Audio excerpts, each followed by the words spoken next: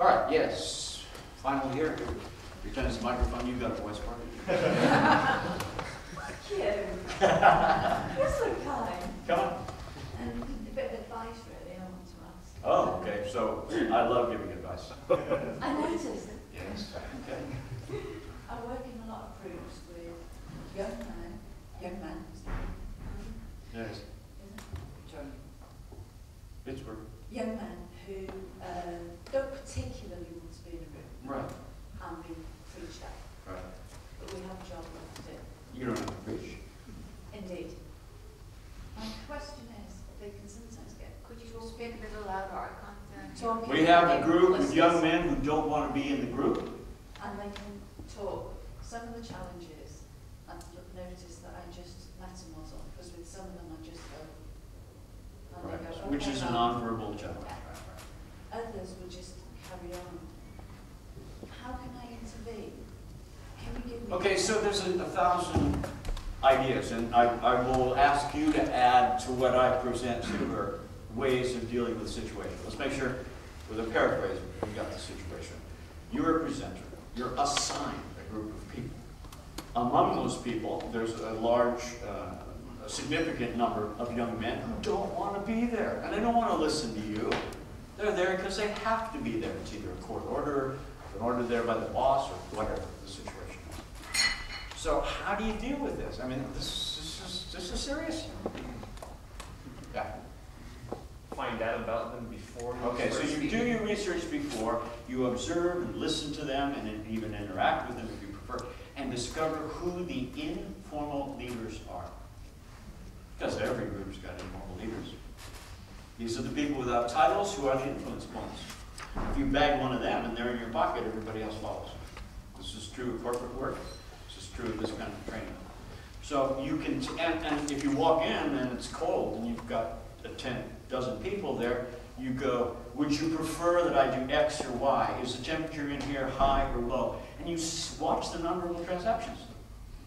So he's not moving. He hasn't moved yet, right? But I notice that Nikki looks over at Steve, and she looks over at Steve. So I can tell whether he opens his mouth or not. There's the decision point. Would you help me with something, mate? And I don't ask and wait for an answer. I literally, as I ask, I put him in motion so he doesn't have the choice of saying no. And I do something that works brilliantly with him, including, what are you doing here?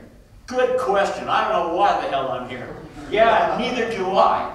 So now you do a demonstration of how to get rapport. Remember New York? So what are the requirements here for him to come to respect you as someone he's willing to listen to? Because if you get him, there's no more question. You're home free. That's one thing. What's another thing? Well, you can do that sort of more safely. If you observe, you know Steve. So you wander up to Steve when he's more or less by himself. You go, I got a question for you. We're about to go in there. I have a job to do. I think there's great value in what I have to offer. But unless people are willing to consider what I'm willing to offer, I'm going to waste your time and mine. You know these guys. How do we do this? Recruit him. Make him your assistant. Well, I don't know. That's your problem. That would be the first response. I know it's my problem. That's why I'm talking to you. You have a solution I don't have. So what do you need from me to know that it's going to be worth it? So you meet the criteria there, right? And then you come in, you go, I was talking to Steve outside. He mentioned a story. We ranked this before. He mentioned a story which I think is spot on relevant to what we're doing here today. Steve, please. Have Steve make the presentation. And now, let's tease this out. What are the pieces in here? Steve, if I understood correctly, this is what happened. Wow, paraphrase, yes. And you were faced with this situation where you only had these two choices, right? Yeah. So,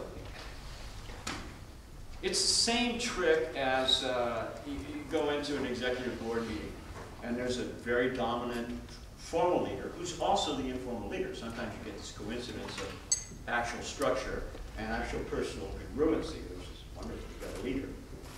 Not too often, but every once in a while you find one of these.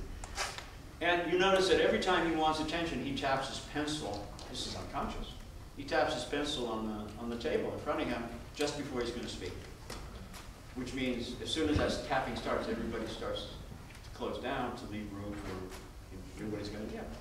Guess what you're going to do? You steal the anchors. You replicate certain rhythms and voice qualities. You use the gestures and movements, which are typical of the way he influences the group, to essentially steal the rapport he already has.